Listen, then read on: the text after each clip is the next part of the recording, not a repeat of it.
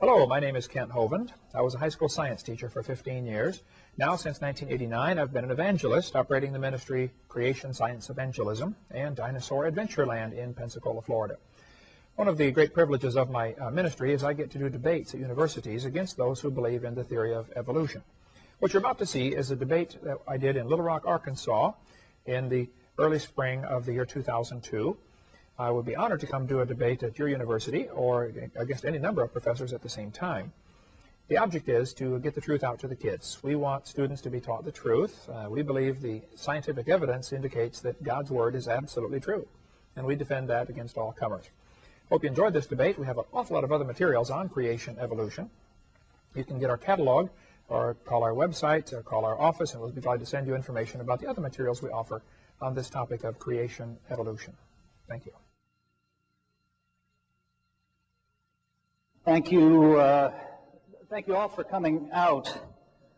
I have an announcement to make at the beginning, and Paul, I sort of apologize for not telling you this sooner, but it has to be said.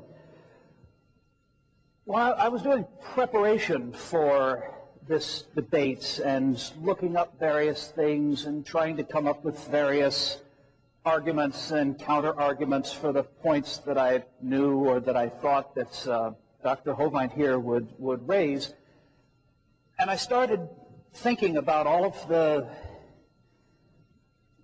arguments that he'd made in the previous debate, all of the things that he'd said, all of the points that he'd brought up that I just found myself incapable of refuting. And I did a good deal of background digging into the claims and the statements and the facts that Dr. Hovind presented, thanks in part to his very excellent website, www.drdino.com, which I can highly recommend.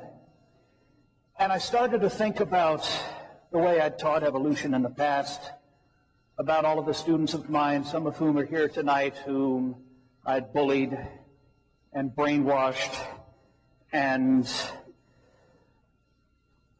intimidated and, generally tried to make feel bad because I couldn't get them to convert to my own particular mode of thinking. And I thought about the way that,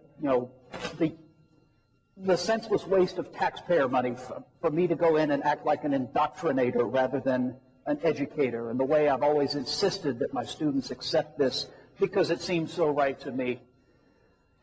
Well,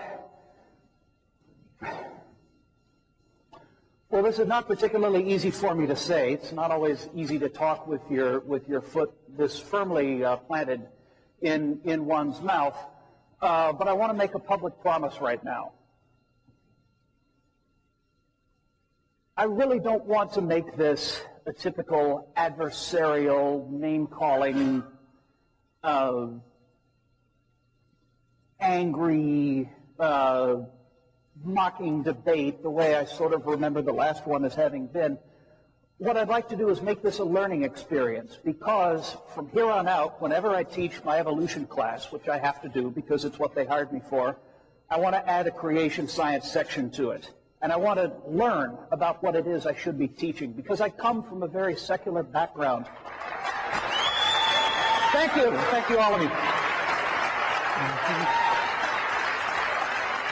Yes, I do. Thank you.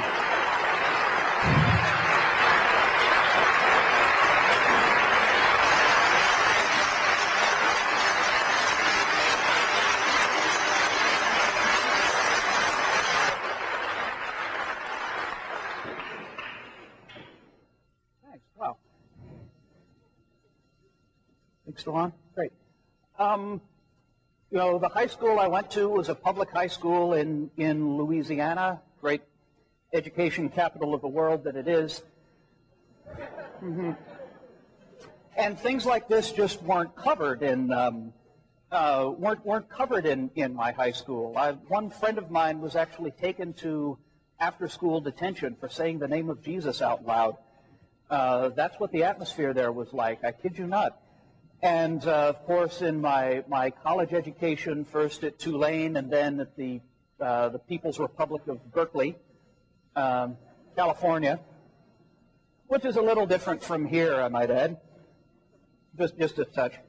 Of course, I was not exposed to things like this. So the reason I came here was not so much to defend my own case, because evolution is far past anything that I could say to defend it.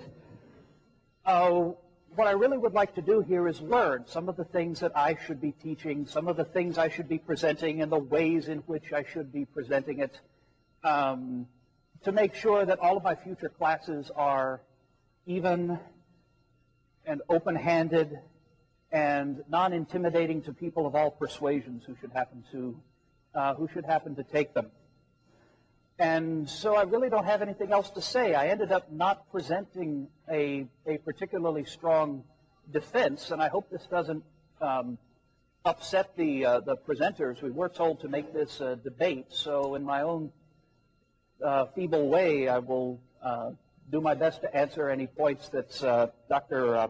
Hovind here brings up. But what I would like to do, and what I hope some of you will do, is simply to make this a learning experience for all, for us to learn about, well, in my case, learn about what I need to be covering better, which is the creation view. And I know that wasn't 15 minutes. This could mean we all get out of here a little early. Aw. All right. Well, thank you so much. I appreciate that. This is my 65th debate, and that's the first time I've had someone say they would like to be open-minded about it, and I really appreciate that. And I will come at my expense to speak to your class anytime you'd like, okay? Let me know. Here's my position. I believe in the beginning God created the heaven and the earth. I believe he did it in 6 literal days, exactly like he told us in Exodus chapter 20, verse 11. I believe the world before the flood was very different. The people lived to be over 900 years old. I believe the word evolution is confusing to the kids because there are 6 different meanings.